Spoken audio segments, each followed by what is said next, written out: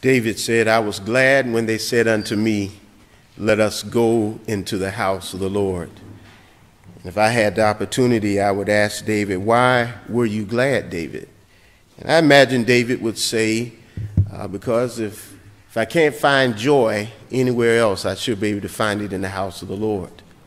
If I can't find encouragement anywhere else, I should be able to find it in the house of the Lord.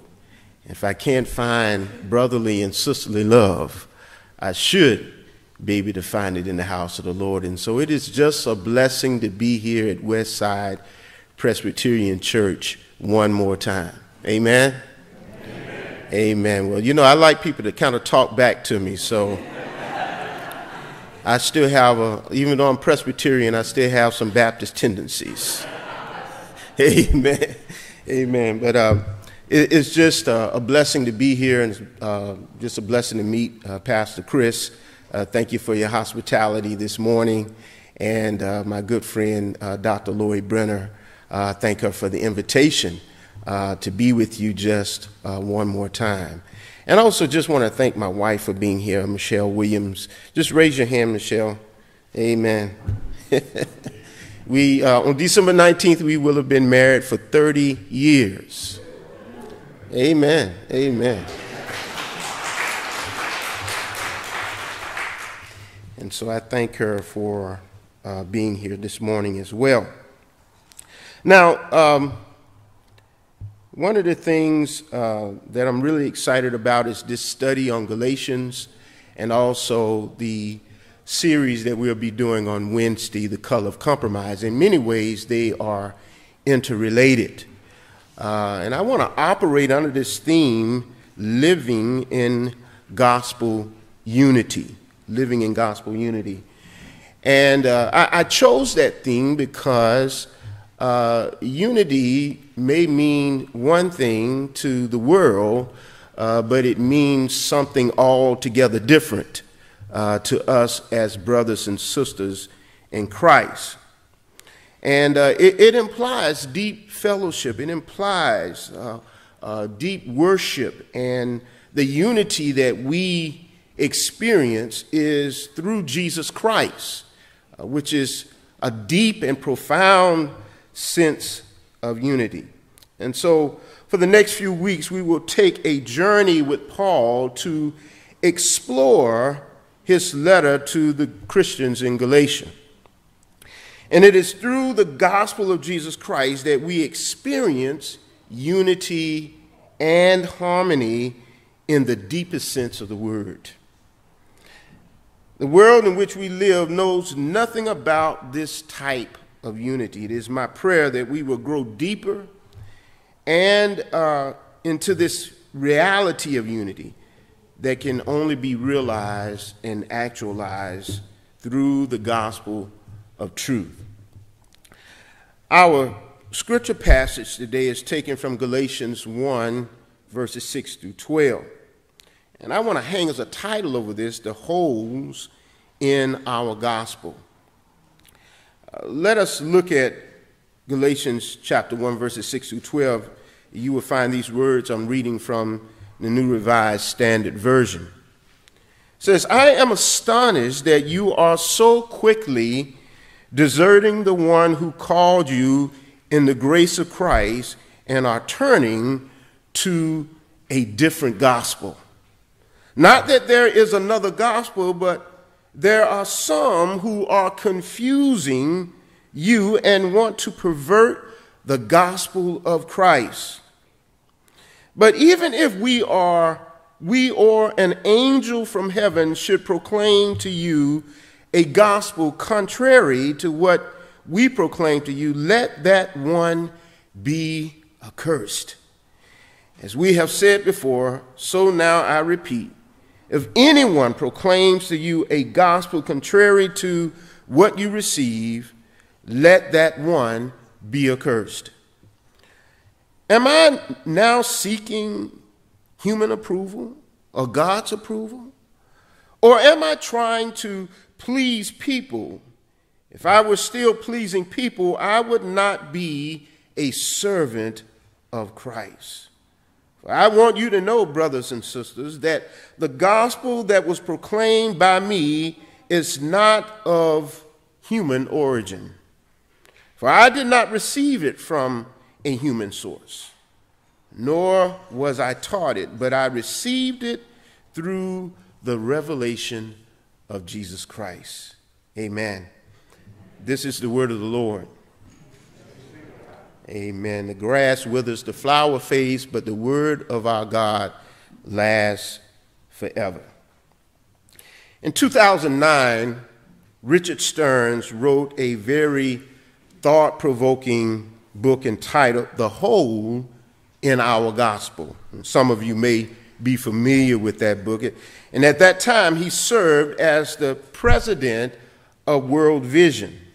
He is now retired, but the book made a major impact on the evangelical church and continues to do so. The basic thrust and motif of the book attempts to answer the question, what does God expect of us? Stearns contends that God expects more from us than just going to church, saying a few prayers, avoiding the big sins, and believing the right things. The big idea in the book is basically the belief that being a Christian requires much more than just having a personal relationship with God. He contends that it also entails a public and transforming relationship with the world. God changed the world 2,000 years ago with 12 men, and he can do it again. If only we would give ourselves fully to the task of being the good news and bring compassion, reconciliation, and justice to a world ravaged by political division, violence, disease, hunger, and oppression. I would concur with much of what Stearns argues in his book. But I would go even further in the sense that there is more than one hole in our gospel. There are glaring holes in our gospel. Just the other day, I was putting on a shirt, getting dressed to go to an event, and I pulled one of my favorite shirts out of the closet. I began to take a closer look at it and discovered that it had several small holes in it.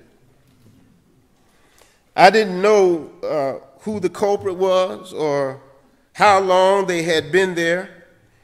It would be embarrassing to wear a shirt with multiple holes in it. Amen, somebody. But there was no way I could fix or cover the holes up. They were up front. And as I was so disappointed, but needless to say, I chose to wear another shirt. And as I thought about my dilemma, I began to reflect on Paul's scathing letter to the Christians in Galatia. There were glaring holes in their gospel, and they didn't even know it. They had put on a gospel shirt that had holes in it. Paul, in so many words, tells them that there are holes in your gospel and that I didn't put them there. Paul says, when I left Galatia, the shirt I gave you, the gospel I gave you, had no holes in it. The gospel that I proclaimed and lived among you is a gospel that I received from Jesus himself. It's a gospel with no defects or holes in it. And so I would submit to you today that we should take a closer look at the text and see how Paul dealt with this issue because I believe that Paul has something to say to the church today. That there are holes in our gospel, and some of us, if not all of us, don't even know it. And as we think about this passage of Scripture, I just want to point out the holes that Paul pointed out in this gospel and to the Galatians, because what had happened in Galatia is Paul had planted a church there in his first missionary journey. It was a fresh church. It was a vibrant church. But soon as Paul left, there were a group of teachers, false teachers, who were called Judaizers, who came in and began to tell this new church that not only do you need the gospel, but you need the law as well. Not only do you need the gospel, but you need the Mosaic law. You need to add the ceremonial laws. You need to add keeping the Sabbath and all of these laws that Jesus said, I came to fulfill, and they were a foreshadow of what was to come. And so here, Paul, and when you read the tone of this letter, that Paul is upset. He's bothered by what has happened at this church in Galatia. So look at what he says in verse 6. He says, I am astonished that you are so quickly deserting the one who called you in the grace of Christ and are turning to a different gospel. First thing that Paul points out is there is a hole of unfaithfulness. Look at what he says. I'm astonished that you so quickly deserting the one who called you.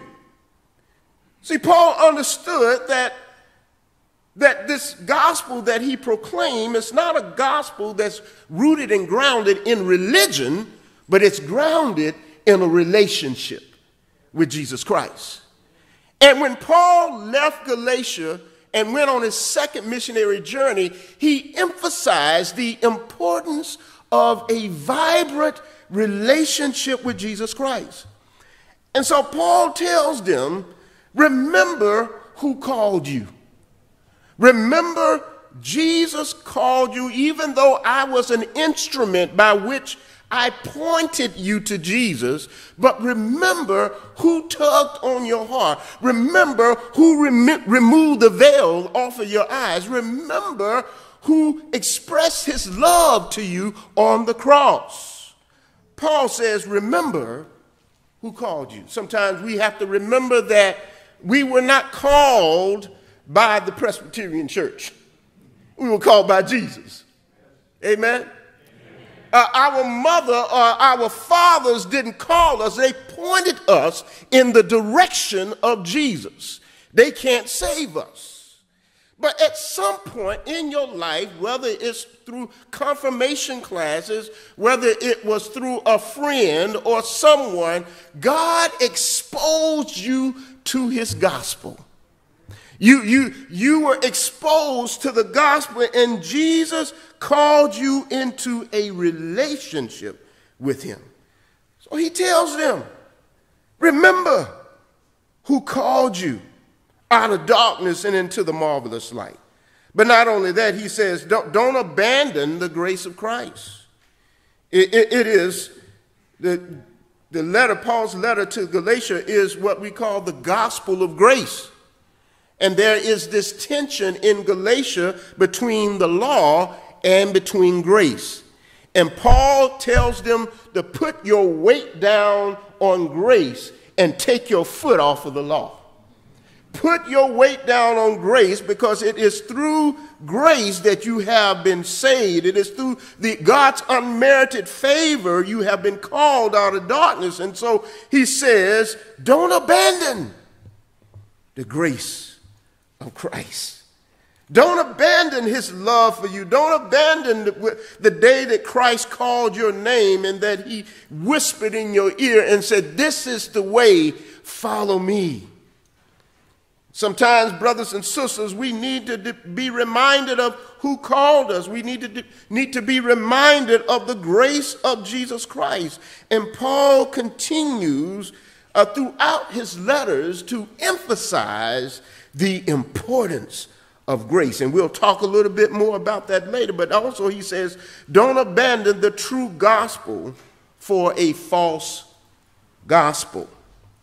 Don't abandon this true gospel for a false gospel. He says, I'm astonished that you are so quickly deserting the one who called you in the grace of Christ and are turning to a different gospel. And what Paul is really emphasizing here, that this gospel, to reverse the gospel and to go back to the law is to undo what Jesus has done in our lives. It's to reverse the gospel. And he says, don't abandon this true gospel. For you see, the background of this, as Scott McKnight points out, that there is a Jewish ethnic nationalism that is being perpetrated here. And there is these Judaizers are saying that we are, because of our Jewish ethnicity, that we are on a higher level than you. And if you want to be accepted into our community, you've got to keep the law. You've got to keep the Mosaic law. Paul says, wait a minute here. Jesus came to abolish the law, and we'll see later in the next chapter that the law was a school teacher. It was a schoolmaster that helped them to understand the gravity of their sin and helped them to understand how far away from God they were, and that the law was a teacher, but the bell has rung. And Jesus has showed up on the scene and instituted grace into our lives. Amen? Amen. And so we have to be careful of this sense of ethnic nationalism that's even being perpetrated in the United States today. We hear the term Christian nationalists. Brothers and sisters, that is antithetical to what the gospel talks about. It's antithetical because God, through Jesus Christ, created a new ethnicity called Christians. And we are citizens of heaven first and citizens of earth second. And our heavenly citizenship dictates how we behave in our earthly citizenship. It's not the other way around. We march to the drumbeat of a divine drummer, and that is Jesus Christ. We do not march to the drumbeat of a political drummer. We do not march to the drumbeat of a Republican drummer. We do not march to the drumbeat of a Democratic drummer. We do not march to the drumbeat of a Christian nationalist drummer.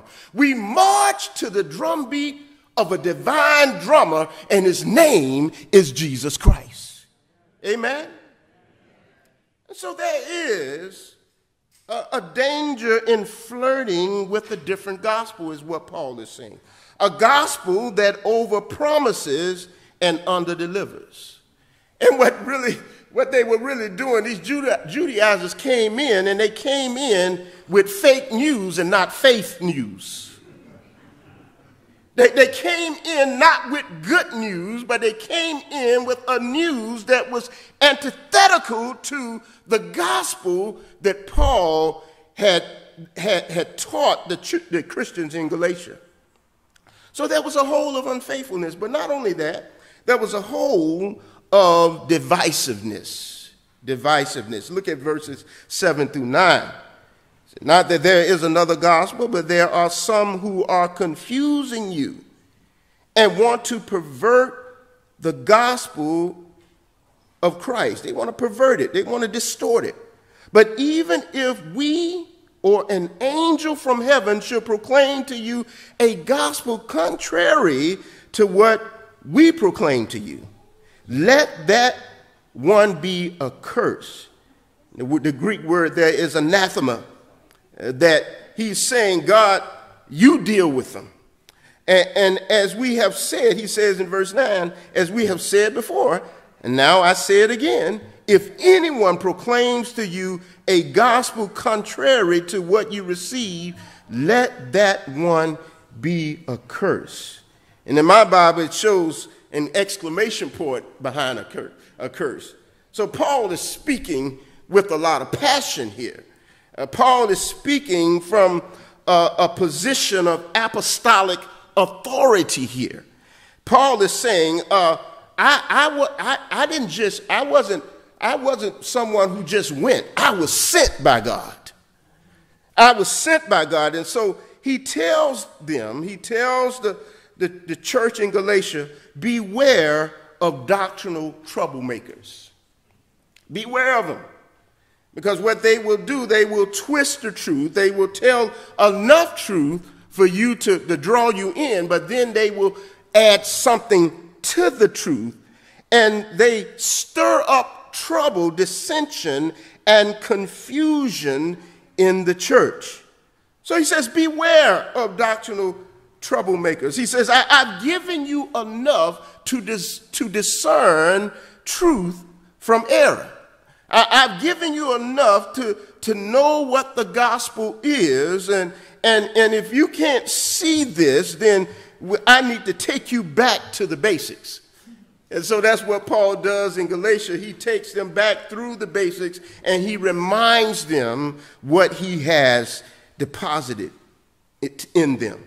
So he said, beware of those who add to the gospel.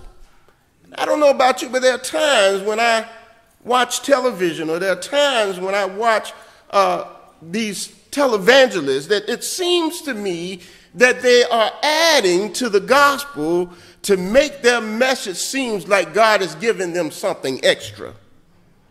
But what Paul is implying here is that I am sharing with you what I received from Jesus Christ.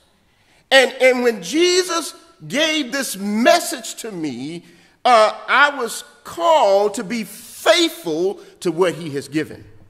I was called not to add to it, not to take away from it, but to treat the gospel in its complete form. Jesus, when he died on the cross, and when he rose again, he never gave the disciples anything to add to the gospel, but to clarify what this gospel looks like in everyday life. And so he says to them, beware of those who add to the gospel. The gospel that Paul preached is a gospel that promotes unity under the lordship of Christ. So the gospel, brothers and sisters, is something that always promotes unity, not divisiveness.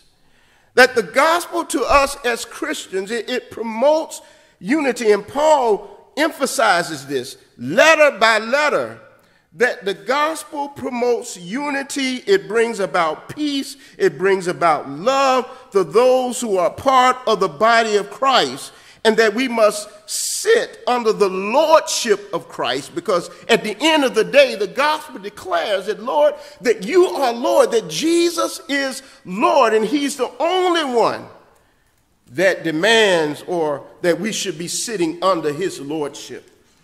And so we have to understand this, because sometimes when we read the gospel, sometimes the gospel rubs us the wrong way. Sometimes Paul's letters rubs us the wrong way. But Paul is really throwing his apostolic weight around here. He's really telling them that these Judaizers that came from Jerusalem, they were not called to be apostles. These Judaizers do not have the credibility that I have. And he's saying to them that when I speak, when I write, I carry with me the apostolic authority that Jesus Christ has bestowed upon me. And we read in the book of Acts, in that first two chapters, it says that the early church gave themselves to the breaking of bread, to fellowship, and to the apostles' teaching. which means that there is a rhythm, there is a communal formation that takes place every time we come together as a church. The confessing of sins, the prayers of the people, the singing of the songs. Every time we come to church, there's something that happens. God is shaping us in community. And so don't miss it. Don't miss it when the confession of the prayers of confession are prayed. Don't miss the words. Don't miss it when the prayers of the people are prayed. Don't miss it when the songs of Zion are sung together. Engage in the worship experience, because God is shaping us and making us look more and more like Jesus. Amen? So there's a whole of divisiveness. He says, check yourself and make sure you're not unfaithful. Check yourself and make sure that you're not causing division in the church. Check yourself and make sure that you're sitting under the apostolic teaching of Jesus Christ. Check yourself at the door and make sure you're not bringing any division in the church yourself. Amen? And that means we, brothers and sisters, we must do a reality check from time to time. That means sometimes that, as one writer said, that the unexamined life is not worth living. And so we must examine ourselves and make sure that we're promoting unity and not division. Making sure that we are promoting faithfulness and encouragement and not division. Because all of us, brothers and sisters, are under construction. All of us are under construction, and who are we to tear down what God is building up? And if God is building the brother or sister up next to you, don't tear them down. They need to be encouraged. They get enough discouragement from the world. So they don't want you discouraging them, because they come to the church for encouragement, not discouragement. Don't tell them how bad they look. Tell them how good they look. Amen, somebody.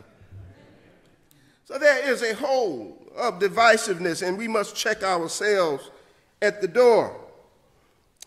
Last but not least, there is a hole of legalism. Look at what he says here in verses 10 through 12. He says, am I now seeking human approval or God's approval? Or am I trying to please people? If I were still pleasing people, I would not be a servant of Christ. For I want you to know, brothers and sisters, that the gospel that was proclaimed by me is not of human origin. It didn't originate with humans. For I did not receive it from a human source, nor was I taught it, but I received it through a revelation of Jesus Christ. Paul is telling them that the gospel I preach, I didn't plant this church to be approved by the Judaizers. I didn't plant this church to be approved by you. He says, ultimately, God is the one who puts his stamp of approval on me. Paul is angry here. He says, am I trying to please people? Am I trying to please you or the Judaizers? He said, there was a time I tried to please people as a Pharisee. I tried to please the Sanhedrin. I tried to make myself up the ranks as a Pharisee. But he said, but now I am a servant of Christ. Remember who you serve. Remember that titles at the end of the day in the church doesn't matter. At the end of the day, all of us are servants. At the end of the day, the pastor is a servant, the elders are servants, the choir members are servants. Every member is a servant of Jesus Christ. And you know, the thing about trying to please people, brothers and sisters, people are fickle. What they want today, they don't want tomorrow. They change their mind. So why spend your time trying to please people? But my Bible tells me that Jesus is the same yesterday, today, and forevermore, which means that Jesus is not fickle. He's not moody. He doesn't change his mind. What Jesus said yesterday, he says today, and he says forevermore. In other words, you can trust Jesus. When you go to Jesus in prayer, he never says, I changed my mind. Amen, somebody. And so Paul is saying here, he's addressing the heretical teaching that has infiltrated the church he planted in Galatia. A group of these false teachers sent from Jerusalem to evaluate and audit the church and to check on what Paul has taught. But they did not have that authority. And so they taught that in addition to accepting Christ, you must also submit to the law of Moses as a necessary step in being pleasing to God. Scott McKnight, as well as N.T. Wright, calls this Judaizing legalism. Judaizing legalism. This teaching is really antithetical to the gospel of Jesus Christ, and it undermines the finished work of Jesus Christ and the continuing work in our lives. Legalism was wrong then, and it's wrong now.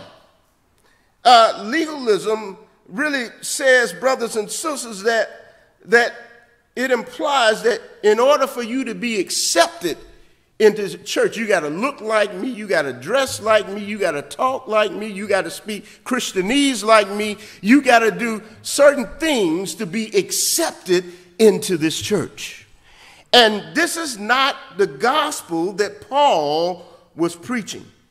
Legalism teeters on a gospel that divides us, not a gospel that unites us. It's a gospel that's based on the works of the law, and it's a distorted gospel. But here's the thing, that the ultimate goal of the gospel is to make us whole.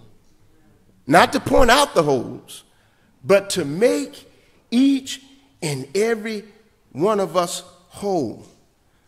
So recognize the holes of unfaithfulness, or the holes of divisiveness, or the holes of legalism. Let us examine ourselves as Christians and as a church to make sure that we don't have these holes in our lives. Paul says, I left the gospel to you in its totality, and you don't have to add anything to it. It is a gospel of grace.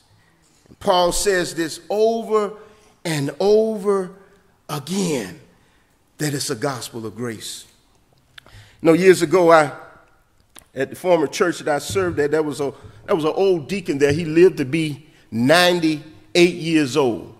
His name was Deacon Kelsey. And Deacon Kelsey was the kind of deacon that he loved to strike up a conversation with you.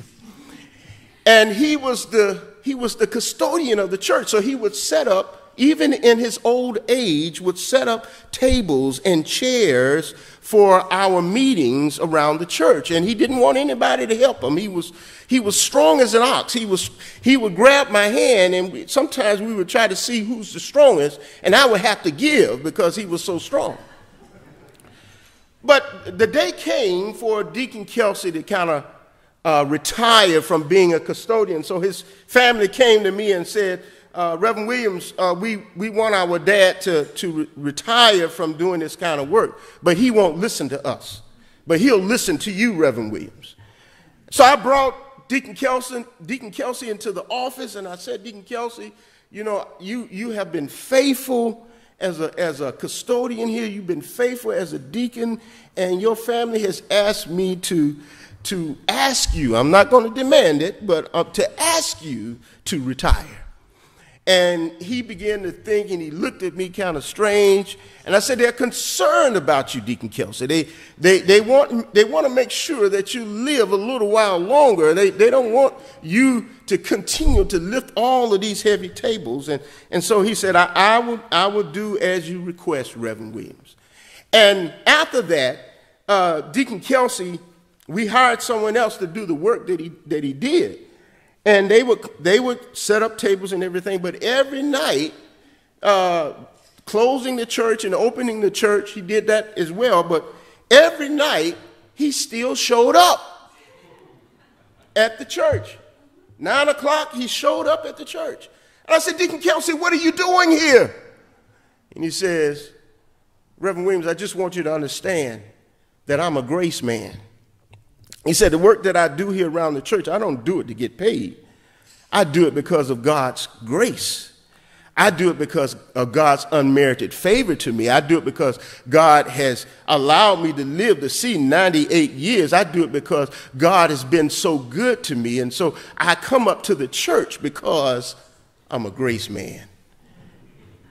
And I thought about that and I said, wouldn't the church be so much better if we had some grace men and grace women, grace elders, grace Christians, grace choir members?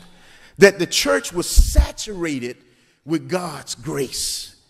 That when people came through the door, they would feel grace in the air. That's the kind of church that draws people when they smell grace, when they see grace, when they see a smile of grace on somebody's face. I want to encourage you today to thrive, to be a grace woman, a grace man, a grace father, a grace husband, a grace wife, a grace child, a grace elder.